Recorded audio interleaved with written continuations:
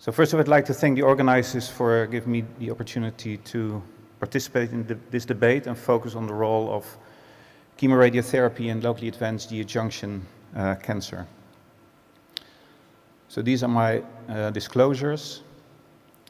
I think it's important to stress that the classification of GE junction adenocarcinoma is based on anatomical criteria, in particular the relation of the tumor center relative to the anatomical cardia, dividing the GE junction tumors in type 1, type 2, and type 3. If we look at the treatment algorithm for resectable esophageal cancer and focus on the GE junction tumors, there are indeed two approaches that can be followed: perioperative chemotherapy and preoperative chemoradiotherapy. And it's interesting that at the multidisciplinary expert panel discussion at St. Gallen last year, there was a vote on the preferred treatment in the different subtypes of EG junction tumors. And you can see that for type 3 EG junction tumors, there was quite some consensus on the role of perioperative chemotherapy, while for the distal esophageal type 1, CWAD type 1 tumors, there was a strong preference for neoadjuvant chemoradiotherapy. You can also see for the type 2 there was a division between the two approaches. So I'd like to ask three different questions in relation during this debate. The first one is, are GE junction tumors a separate disease entity that should be treated uniformly? And we know from the molecular characterization by the TCGA network that if you move down the esophagus towards the GE junction, that there is a clear enrichment of the chromosomal unstable subtype. But if you move further towards the cardia and beyond the cardia, then you see that the tumors take a more gastric-like subtype.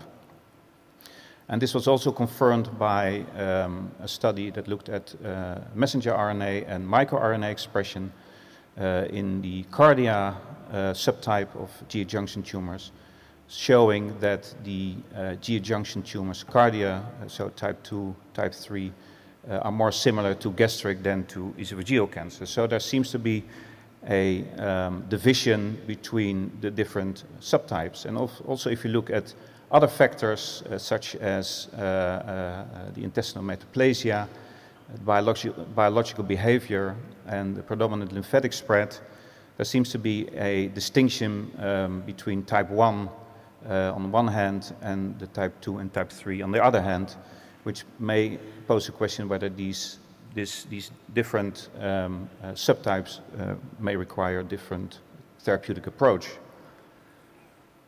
Now, the problem with the studies that have been done so far, you can see an overview on this slide of the most important recent studies, is that the patients with GE junction tumors vary significantly between 17 and 100%, and in most of the studies constitute only a minority of the study population. So it's very difficult to draw any firm conclusions on this specific subtype of patients based on these studies. There is, however, one study that included only GE junction tumors. That's the study, the POET study by Stahl, and I'd like to spend a few more minutes on this particular trial, again because all patients had a CWAD 1 or 2. There were no patients with CWAD 3 in this study.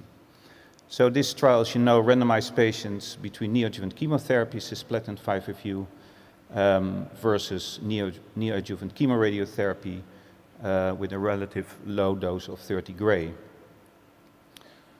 If you look at the pathological complete remission rate, you can see that there was significantly more patients that reached a PCR in the neoadjuvant chemoradiotherapy arm as compared to the neoadjuvant chemotherapy arm. Also in terms of R1 resections, that was lower in the chemoradiotherapy arm compared to the chemotherapy arm. and also in terms of local regional relapse rates, which was significantly lower in the neoadjuvant chemoradiotherapy arm as opposed to the neoadjuvant chemotherapy arm. This study did not reach its primary endpoint, mainly because of premature closure due to slow accrual. But you can see that in terms of 3-year and 5-year overall survival, there was a nearly statistical significant difference in favor of the neoadjuvant chemoradiotherapy arm. But again, formally not statistically significant. In terms of freedom from local tumor progression, there was a significant benefit of the pre-op chemoradiotherapy arm, which was both for the CWER type 1 and CWER type 2 the case, especially for the CWER type 2. And these results were confirmed in a recent systematic review and meta-analysis, where you see close to significant favorable role of pre-op chemoradiotherapy and a significant effect of pre-op chemoradiotherapy in terms of disease-free survival. But again, there was only one randomized study with purely GE junction tumors.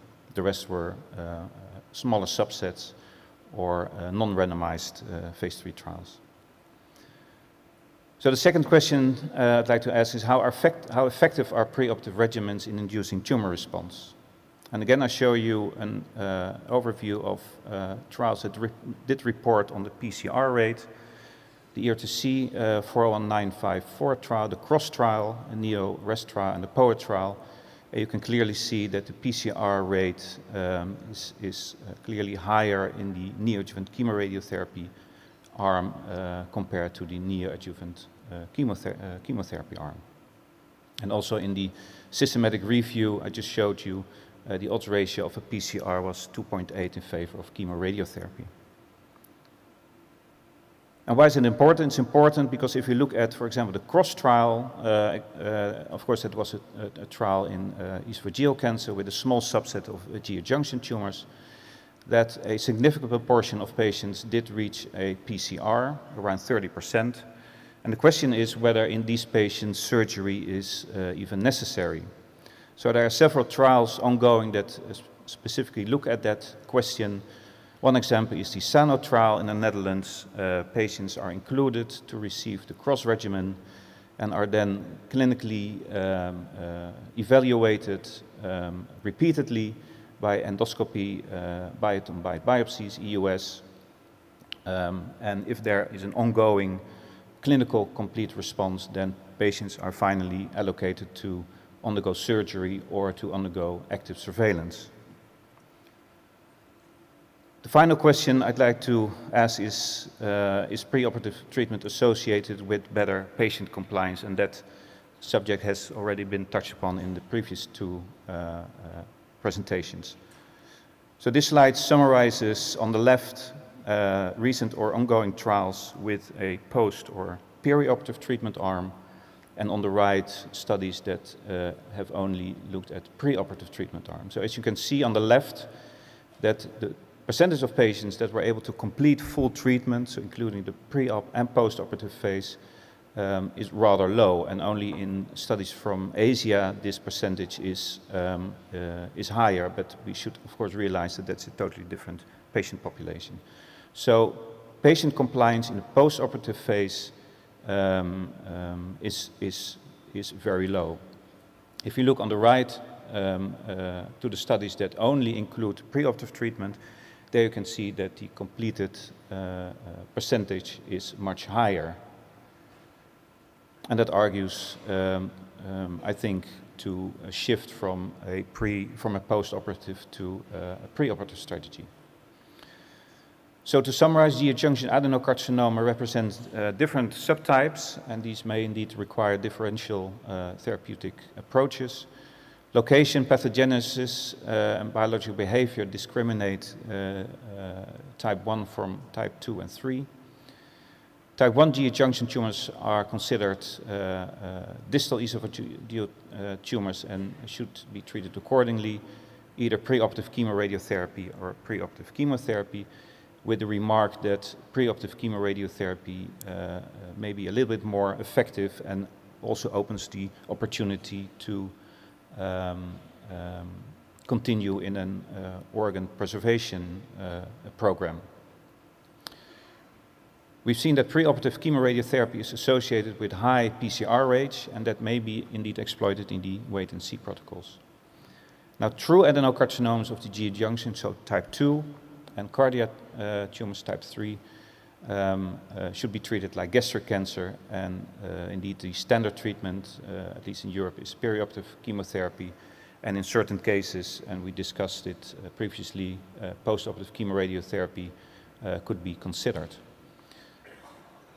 Again, mentioning the poor patient compliance in postoperative setting, I think there is a reason to explore a focus on preoperative regimens, and these are being evaluated in terms of type 3 GE junction tumors as part of clinical trials, the NEO-AEGIS trial, the Top Gear, and the Critics 2 trial.